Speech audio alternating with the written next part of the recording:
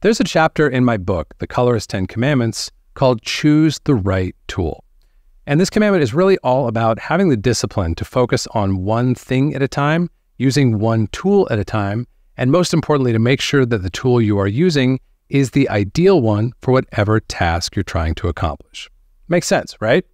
But what if that's not the only way to think about color grading? What if there's another way that we could work our way through the process of making our adjustments when we're grading, where we still have some structure and we still have some parameters in place, but it's a bit more intuitive and a bit more free form in terms of the way we go about getting our end result. That's what I want to talk about today, and that's what we're going to look at here inside of Resolve. So if we take a look at what I've got going on right now, I have a couple shots that I've pulled in and set up color management for, and you'll notice I don't have my normal template node graph here that you might see in some of my other videos, because today we're going to be approaching things a little bit differently. My template node graph is actually a great example of the idea of choosing the right tool in action, because if you remember the first two nodes in my template node graph, they are exposure and ratio. And the premise behind these two nodes is that I'm going to go into node number one. I'm going to make my exposure adjustment using a single tool. Then I'm going to move on and make my contrast ratio adjustment also using a single tool. Today, I want to try lumping these things all into one bucket and saying, hey, this is just my primary tonal adjustments. They're going to incorporate exposure. They're going to incorporate contrast. And my only real goal is going to be to make the image look better to my eye than it did before I made these adjustments. So let's give this a try. I'm going to reset everything here, and I'm going to create a single node and just call it prime, like so. And if I am operating in this sort of like, okay, everything is going to happen inside of this node type of mode, and the other sort of tweak that we are going to make here today is I'm not going to be using a single tool. I'm going to be using a couple of tools. Specifically, I'm going to allow myself to operate in between lift, gamma, and gain and freely flow in between those, okay? So if we look at this shot, what needs to happen? I don't see a huge need for exposure to go way up or way down. I don't see like contrast ratio needing to move and get way softer or way harder. But what I do see is some highlights that I would like to pull in specifically. So here's an example of how I might take this more sort of holistic, blended primaries approach with my color grades. I'm going to focus in on those primaries. That's the first thing that caught my eye here. And for a moment, I'm going to pretend that there's nothing else in this image that I need to worry about at all. And I'm just going to adjust my gain to try to get those primaries feeling good, or to try to get those highlights feeling good, I should say. So I'm going to take this gain wheel, turn it to the left. And you can see that's doing the job. That's bringing in that practical back there in the background. That's pulling in that kind of hot spot on my subject's cheek.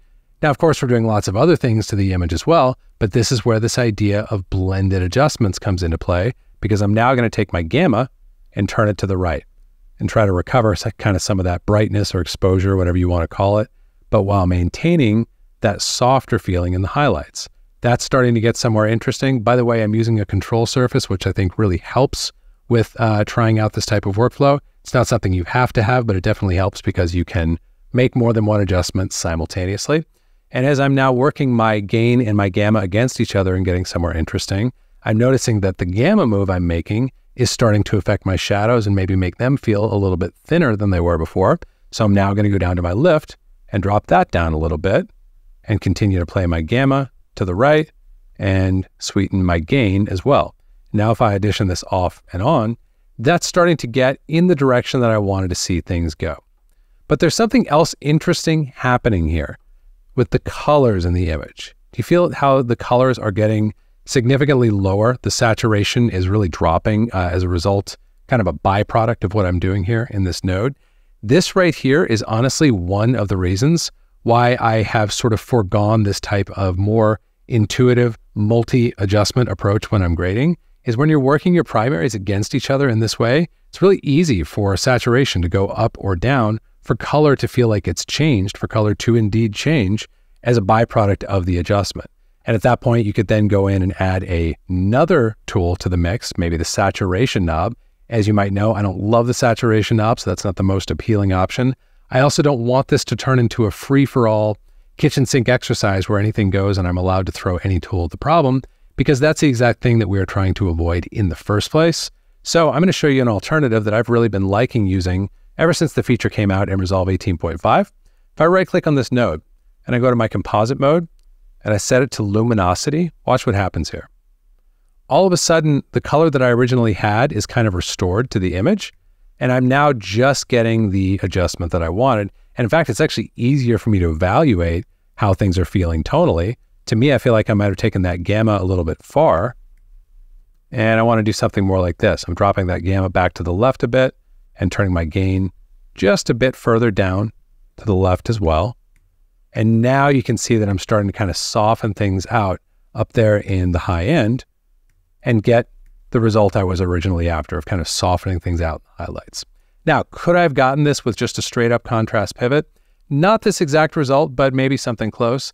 But I also have a different relationship with my tools and a different relationship with this image as a result of trying out this workflow. So this is one that I really encourage you to audition, even if you end up deciding it's not for you and you want to stick with one tool at a time, one ideal tool at a time, one task at a time, okay? Let's take a look at another shot. Let's take a look at shot number 2 here, where I have a sort of itch to soften things out in the low end a little bit more, or to retain detail, or to hang on to things as long as I possibly can down there in the low end. So what you're going to find with this sort of blended primaries approach is that you need a catalyst. You need something to light the fuse, to start the process, and then you're just going to react to what you're doing. So in this case, I'm going to say, I'd like to see as much as I possibly can down there in the low end. So I'm just going to take my lift and turn it to the right. And I'm going to pretend, as I did in shot number 1, like that's the only thing I got to worry about right now. So as I turn this to the right, I'm starting to see some of that detail that I would like to in the low end. And now I just need to make some compensations so that the overall image doesn't feel like it has been lifted and flattened out and changed in an undesirable way from the original. So I'm going to play once again my gamma against that lift, this time turning to the gamma to the left to try to get a little bit more weight back into the image. As I start to do that, the high end is starting to feel sort of flattened out as well. So I'm going to go over to my gain and stretch that out. And now I'm just working all three against each other, trying to get those kind of creamier shadows, but maintain the overall feeling of the image, at least the portions of the image that I liked before I started making my adjustments. And I'm going to go off and then on and say, that's feeling pretty good. Maybe I went a little too far on those highlights. Something else that you can do if you feel like, wow, I've really gotten a great thing, it's just a hair too much of it. You could, of course, back things off in your primaries, or you could say, keep everything as it is, and I'm going to go over to my key output tab over here, or my key tab, and just set the gain to say a 0.5. Now I'm getting 50% of this original adjustment. And this is, of course, becoming like a very nuanced manipulation, but that's part of the value prop of this blended primaries type of approach, is that you can make little nuanced adjustments, but as long as they're moving the image in a positive direction, then that's a great thing, right? So that's another option you have at your disposal, is to dial back your key output gain if you feel like you've landed somewhere good, it's just a little too far in that direction. In my case, I'm going to leave the key output gain pretty much up at 100. I think it was looking pretty good right there. And I could also use that same composite mode trick that we used in shot number 1. In this one, I'm not noticing it quite so much, so I can audition it off and on, but I don't think it necessarily needs it here. Let's take a look at another shot. Shot number 3. My sort of kickoff, or my catalyst for this one, is going to be, let's bring the gain in a little bit. Let's bring those highlights in a little bit, kind of similar to what we had in shot number 1. I'm just going to take my gain, turn it to the left, take my gamma, turn it to the right, and just look at trying to get that sky a little bit closer to level with my subject here. Of course, it would not feel quite right if those things had the exact same value, but there's nothing wrong with bringing them in a little bit closer together, okay? Again, I'm going to go on and off as I go along here and just sort of audition how things are feeling as I go on and off. That's feeling really nice. Pretty subtle adjustment, but definitely scratching the itch that I originally had when I looked at this image, okay? Let's go to shot number 4. Same kind of deal here. I want to see more into these shadows and just kind of reshape the tonality of this image overall. So let's open up those shadows, drop that gamma down, grab that gain, twist it up, and now I'm just flowing and moving fluidly between lift, gamma, and gain to try to get a better outcome than I had when I started, something like that, okay? Now, this is another one where I feel like that composite mode could really benefit, so I'm going to turn my composite mode to luminosity once again, and you can see we've kind of remapped the tonality of this image in a pleasing way, okay? Now, here, as with the other shots, like I mentioned before, it's not that you could never get this any other way, but you got there via a different path that still had some structures, still had some principles, still had some rules to it. It's not like you're saying, hey, any tool goes, let's just throw things at the wall until something sticks. You're still imposing some structure on your process, but it's a bit more fluid. You've got a bit more freedom of movement than in the typical workflow that I would prescribe, the typical workflow that I would use when I'm grading. That can be a very freeing thing. That can change your relationship with the image. That can help you find new looks or new ways of working on your image that maybe you hadn't thought about before. And here's the other thing it can do for you. This is what I want to leave you with. If I go over here to shot number 5, to this compound clip, this compound clip is just a grayscale ramp that I generated over in the edit page. You could do that by going to edit and drop a grayscale ramp into the timeline, and then just make sure that you right click it and say new compound clip. That way it'll show up over here in the color page. And if we look at this compound clip, and I'm now going to go over to my timeline level of my node graph and turn off my look and my output transform temporarily, I can audition the net curve of my adjustments on this grayscale ramp, and in doing so, start to get a sense for what is the net of what I did in all those scenarios, and start to get an intuitive sense for what needs to happen in net when I look at a shot and I say, hey, the highlights need to roll in a little bit. What is the shape of that curve that I'm ultimately going to need to draw? Well, if I go over here to my compound clip and I pull up a waveform, I can paste that grade right on here, and you can see the net curve of my operation on shot number 1, or shot number 2, or shot number 3, or shot number 4. And this is really helpful for you to start to shape a sort of like put together idea of how you arrived at this result. So instead of thinking about, oh yeah, that one time on the shot of, like the city exterior, I had to bring up my lift so far and my gamma down a certain distance and my gain up a certain distance.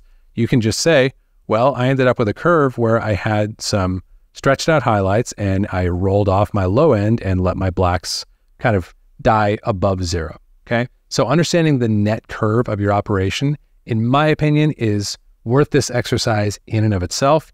As you might have heard me say before, I love curves. I really believe in so many ways curves are the native language of color grading. And if we can understand the net curve of an operation, we're really starting to understand that operation, whether it's technical or creative or some combination of those things. So I hope you enjoyed exploring this sort of different lens that we can put on our process. I think it's really fun from time to time to shake things up, try things in a bit of a different way without abandoning the things that work for us. I know for my own practice, for example, that having some structure and not saying, hey, I'm going to make any adjustments in any order simultaneously using any tools that appeal and then countering those adjustments with any other tools, I know that that's chaos. I know that that is not a prescription for me to consistently and efficiently get great looking images. However, that doesn't mean that I can't change up that playbook, that script, that parameter that I put on my process. And by doing so, you can arrive at potentially a different way of seeing your images, a different way of grading your images, and a different way of understanding your images.